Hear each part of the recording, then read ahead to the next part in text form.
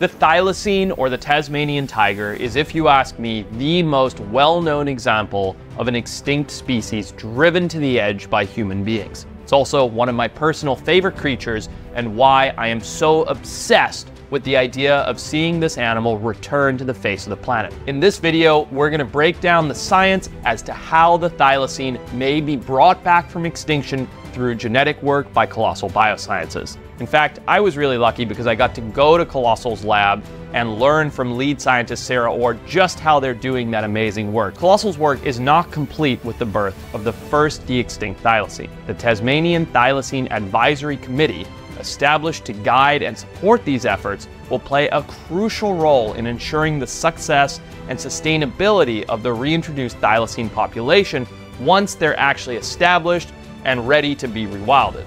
Then the rewilding efforts begin, and the planet begins to heal.